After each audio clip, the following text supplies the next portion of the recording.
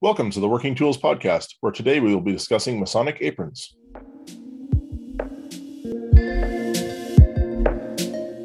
Ladies and gentlemen, brethren all, welcome to the Working Tools Podcast, a casual conversation around Freemasonry. First, it's important to note that our thoughts and opinions are our own and do not reflect those of our Grand Lodge or respective craft or concordant bodies. Please connect with us and ask questions via our website at theworkingtoolspodcast.com.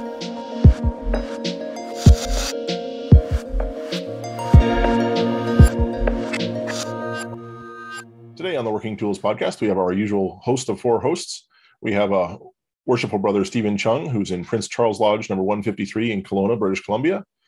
Worshipful Brother Jarrod Dunham of Penticton Lodge 147 in Penticton, British Columbia. Very Worshipful Brother David Colbeth from King Solomon number 60 in Auburn, Washington.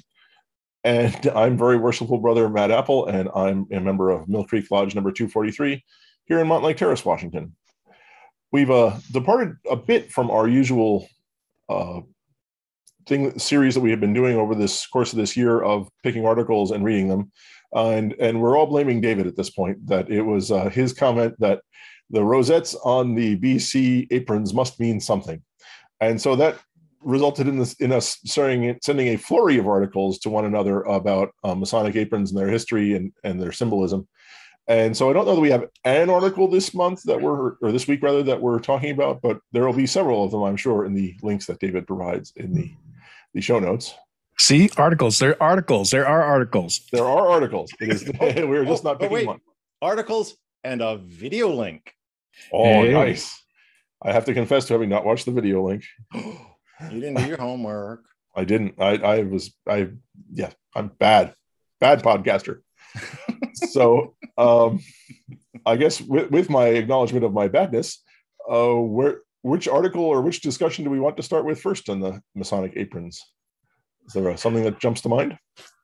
I think Jarrod threw the gloves off, so he gets to throw the first foot punch. Well, it wasn't so much. It was the challenge accepted about the fact that, here, let me see if I can pull these. So up here in Canada, hold on a second. Let me just, all this technology is so confusing for me. While you're looking up stuff, I do feel obligated to say that the regulations from Grand Lodge to Grand Lodge are different. And yeah. For instance, I know in Texas, they use square aprons that are 14 by 14 and all white, only because I listened to a Masonic podcast out of Texas. Right. And I guess there are variations on that. It's not the only case, but generally speaking, that's what they do. Right. And here in Washington, it might be different from Idaho, it might be different from British Columbia. So it varies greatly from Grand Lodge to Grand Lodge. Right.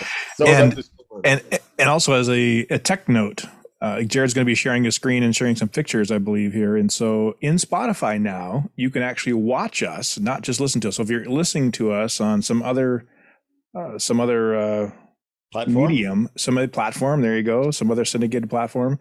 If you go over to Spotify, you can also listen to audio and you can watch the video.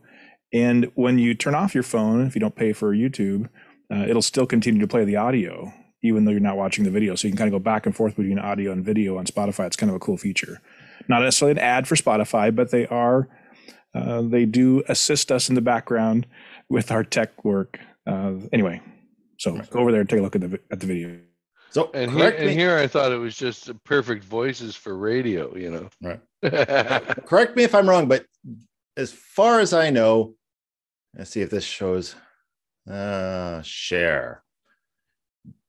This is what you guys wear down in Washington State. Yes, the standard issue lambskin apron. Yes, no? More or less, yes. I was issued one of those. Have it right here. Right. I took my entered apprentice degree, and that's what everyone in our lodge gets. It's just a white leather apron, and right. I have it, and I can wear it if I so choose, but I rarely wear it. So but you guys have basic white aprons in your lodges for everyone to wear, yes? Yes. Yes. Yeah. Okay. Yeah. So if you're a visitor to a lodge, then those generally are provided. Yeah. Right. Something like it. Yeah. Up here in Canada, this is what we wear, which it's in our this is what you get when you finally go through your third degree. This is a Master Mason's apron per our regulations up here in Canada. And it was this picture that sent David going, well, what do the rosettes stand for? So for those of you who can't see, the previous one we looked at was just a white plain leather apron. And this one, would you like to describe it, Jarrod? Oh, okay. Sorry. It's just, it's the same white leather apron, except that it is bordered in blue ribbon, lined in blue, with the flap has a ribbon on it as well. And there are 3 rosettes, one in each of the lower corners and one on the flap. And then there are silver tassels that hang down from the top. And I will concede to David that the silver tassels apparently are symbolic of the tassels that were usually on the ties, because you would tie your apron around your waist and tie it in the front. Do yours make noise when you walk? Jingle, jingle, jingle, jingle. Okay. Here's a funny thing is that you can't, my apron that when I became a Master Mason, I got my father's old apron, and it has one piece solid, like they're like, they're solid tassels. So it's like this one big chunk of metal. So I didn't get to have dangly balls until I actually got my past master's apron. This is rated G. Well, look at these things. They're little balls. There's a couple of Masons in our jurisdiction that have the free. Yeah, we've got one of those in our district. He was a past deputy, and we call it the Bob Nygren warning system, because you can hear him coming. Exactly. Yeah, you know when he's coming. So to give it a little bit of, because I mean, if you watch this set me, so when this all started, because I love a research project, and I remember watching the video when we have a link is from the California Masons, and it's showing the 18th century aprons that are in the Museum of Scottish Rite collection. And that they're these beautifully painted and embroidered. There's Stephen showing a picture of one, if it'll stay in, aprons that are really sort of more akin to tracing boards than they are to aprons. And so, and then somewhere at some point, we split, and then you get, because up here in BC, our lodges follow the English, Scottish, and Irish Grand Lodges. They were all, that's where their constitutions came from. Our aprons are based upon the aprons that were regulated back in 1815 when Ugly was formed between the ancients and the moderns. So, but you guys down in the States, because you guys, I think is it the Grand Lodge of New York is the oldest? What is the oldest Grand Lodge in the United States? I want to say Pennsylvania. You know? I was going to say Pennsylvania as well. But it split back in the late 18th century. I think it was formed. So you have a branch tradition so you don't necessarily follow the Ugly rules and stuff. Yeah. So for those of us that are ill-informed, it's actually an acronym. Oh, sorry. Yeah. The United Grand Lodge of England. Sorry, brothers from the European Union. It's just easier to say Ugly. No dissent there at all. Well, no, I mean, but it's interesting that, so there was when we were talking about, because it's Freemasonry, everything has a meaning, everything is steeped in deep ritual and spiritualism and symbology, and they're just decoration. And apparently, well, here's a lecture. Here's a lecture on the Master Mason's apron for an ancient lodge, and it says the 3 rosettes. Okay, the 3 rosettes form a second triangle, which penetrates the triangle formed by the flap, and thus teaches us of the union between body, soul, and spirit. Or it could just be, as any good interior graphic designer will point you, it's called balance.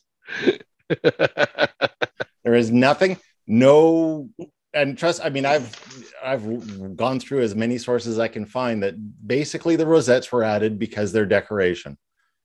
And they were regulated. Is that the right word? Yeah, regulated with the Constitution in 1815 that you would have entered apprentices would have a plain white apron. Fellow crafts would have an apron with 2 rosettes, one in each bottom corner, and then a third rosette would be added to a Master Mason's apron with the ribbons. with the bordering. And then some point between the 1820s and 1841, the tassels were added. So, but it was just, I just find it, because when we're initiated, we're given the plain, we're given the lambskin's apron, and we're supposed to keep it and wear it with pride and for at least 2 more degrees. And then, when you become a master apron, it gets taken and you get this really big, fancy one that you wear for the rest of your life, or until you become a past master. And in some places, the apron that you're given as a master mason, the plain white lambskin apron, is solely for the purpose of being buried with it. That's the one that's supposed to be draped over your coffin, and inside underneath the flap, it actually says that. I have one upstairs. Actually, I should go grab it. So what do you do if you're getting burnt? Burn it with you. Well, or my favorite one that's new is you can actually get dissolved in water. At your Masonic funeral, right? This would be laid upon the casket or the table presentation where your picture would be, or whatever. I know, right? Right. Okay, so this document that I've got is another paper on the evolution of our aprons, right? For the next 150 years, there was little change. Today, it's ruled that the apron of an entered apprentice must have a flap, that the 2 rosettes of the fellow craft must be attached to the lower corners of the apron. So the 2 rosettes of a fellow craft are the 2 lower ones. Interesting. And that the aprons of a master mason are to be edged in sky blue ribbon of not more than 2 inches in width. Right. That comes from the 1815 Constitution of the United Grand Lodge. Okay. But it's interesting because we don't do that in an ancient lodge up here. Like that Canadian work, you get a different apron when you become from entered apprentice to fellow craft to master mason, but in an ancient lodge, we don't. Right. We just get a, we wear it differently. Yeah. We wear ours differently, but we give our entered apprentices and fellow crafts a lambskin apron. They don't get the fancy blue one until they're a master mason. No, but the fellow crafts in an ancient lodge don't get the blue rosettes either. No, they don't. No, right. Only in that funny Canadian work.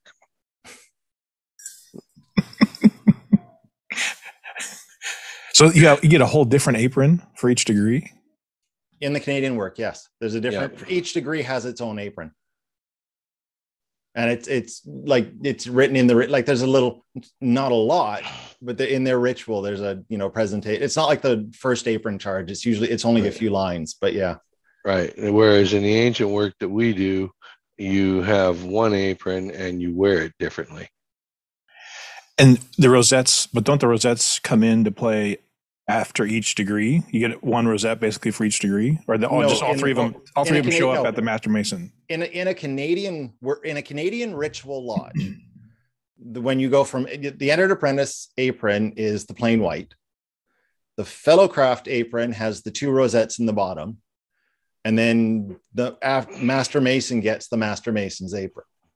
But in an ancient ritual lodge, you use the white lambskin apron for both entered apprentice and fellow craft. And then when you go through the master mason ritual, that's when you get the fancy apron.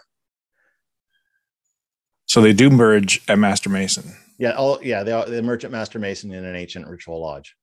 Yep. Huh. Any idea when that happened? When it's changed? Or I would imagine that wasn't always the same like that. Well, you see, the interesting thing is if you listen to people up here, because it's also called the American Rite up here. I prefer calling it ancient, but it is also known as, because it came up from California, apparently, with the miners that came up during the gold rush and silver rushes up here in BC. So that's why I find it interesting that it's like our aprons are so different for the master mason than you guys wear down there in Washington state, because I would have thought that maybe because Washington State's, I think you guys had a gold rush too, and people would have come out from California for that. Like, do you guys know the history of where your ritual comes from? Our gold rush was people stopping here on the way to somewhere else. That's how the Nordstroms and stuff made their money, was providing supplies to other people who were leaving. See, in this document, it says in 1815, the United Grand Lodge enforced a standardized apron. Yeah, that's what I said. Yeah, 1815. Yeah, but you see, the Canadian work lodges, because the Grand Lodge of Canada in Ontario, in the province of Ontario, I have to put that in because it was originally the Grand Lodge of Canada, but they ended to change it. Is they only do the Canadian ritual. Right. So they would follow similar to what the United Grand Lodge of England does. So, but I don't know how we got as weird as, because you got to remember up here in BC, we had like there were lodges also that followed the Scottish, that were formed under the Scottish Constitution, and their aprons don't have an angular flap; it's rounded, and different colors. Just the flap? Yeah, here, hold on a second. I have lodged Canadian regalia. See if I can find a picture of Scottish style aprons. While you're doing that, the Grand Lodge of Washington is an offshoot of the Grand Lodge of Oregon, which I think came from Missouri. Right. Correct. So here, hold on a second. This is from my favorite Masonic web store. These are Scottish, right? Like Scottish aprons, and you see how like they're similar, but instead of it's rounded at the top. Yeah, that's what we have for our Scottish rite. Yep. Yeah. Fancy. Yep. So, Scottish. I haven't been to Scottish rite so long. Matt, do we wear different aprons? I don't think he means Scottish rite. I think he means Scottish. Scottish. Yeah, it's Scottish, like the United Grand Lodge of Scotland. Yeah. Okay. Like actually Scottish. Real Scottish, not that fake French Scottish. Man, we are just stirring all sorts of pots tonight here. And I'm surprised I don't get death threats in my emails. Any comments can be directed directly to Jarrod at Grumpy Past Master. So I don't know. Yeah, it's I haven't been to. We have lodges up here that do the emulation ritual, which is that was the ritual that came out of the union of the ancients and the moderns in the early 19th century. They actually have emulation lodge, which is they went through and came up with the official ritual, and we have lodges here in BC that do that ritual. But the closest one is in Kamloops, and I haven't been able to get to one of their meetings to see what their ritual looks like.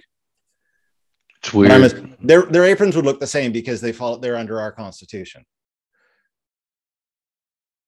So, I've been there. Is that Mount St. Paul that you're talking about? Does that one? I don't remember the name. I don't remember which lodge it is. I just know that there's an emulation. I mean, apparently the ideal lodge is Victoria No. 1.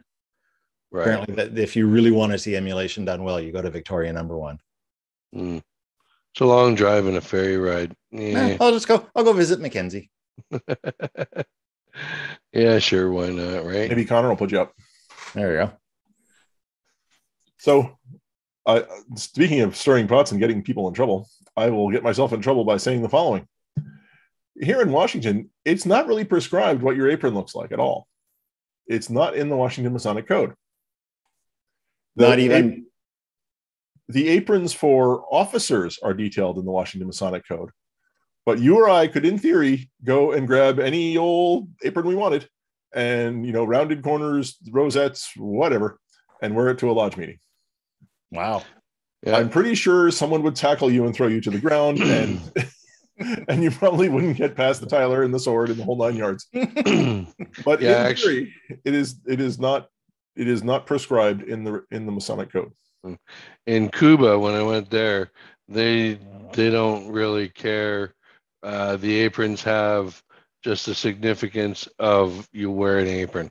As a Master Mason there, they don't get an apron until they're a Master Mason, and they're not supposed to wear one until they're a Master Mason. They and then they just grab whatever one's on the pile on their way in the door. So yeah, and because there's a lot of donations that go to Cuba, and so they've got a lot of hand-me-downs from the United States and Canada, and so I walked in there and these guys are just grabbing an apron and they're like, "Oh, he's a past master." No, he's not, right? No, but he's wearing a past master's apron. Yeah, it doesn't matter here. It's just the fact that they're wearing an apron, right? So it's kind of it was a little interesting, and I don't know if it had anything to do with their ritual, but or if it was just simply out of necessity that they just use whatever aprons are available. That's cool. It's yeah. It's different. It's cool different when you observe it. Different everywhere. Yeah, right. And that lodge, it was really interesting because that lodge that I went to go visit in Matanzas, I think it was 40 years old, right? And it's only had 3 worshipful masters, right? But they stay until they're voted out. Right? No need for past masters aprons, eh? Yeah, right. So, yeah. What do you guys have anything that you do with aprons? So, if someone passes away, we just sort of touched on this a minute ago, but I want to go a little deeper. If a brother dies, what do you do with their apron? A lot of times, if they don't have like a member in their family to pass it down to, they get passed back to the lodge and then handed back out, like handed out to, like, the past master's aprons will go back to the lodge and then they'll be handed out to a new master, like when they're finally installed in the East. Cool. So yeah, that's here. I get, as secretary, I get given a lot of aprons as from brothers who have passed away. And I think that's a pretty cool tradition, actually, that you get to pass them down and say, this was Fred Thompson's apron and he was a cool guy. And yeah, we all remember Fred. There's somewhere I want to go with this, but I'm being informed that maybe we should stop our recording for the evening and go on another time. Those dang technical people. Yeah. Apparently the 6-hour episodes aren't a good idea. With that, next week, continuing our discussion of aprons, will be my thoughts on what to do with old aprons, or not really, what the Grand Lodge of Washington does with old aprons. But I want, on behalf of Stephen and Jarrod and David and myself, I want to thank you all for listening to the Working Tools podcast, and we look forward to talking to you again next week. Goodbye.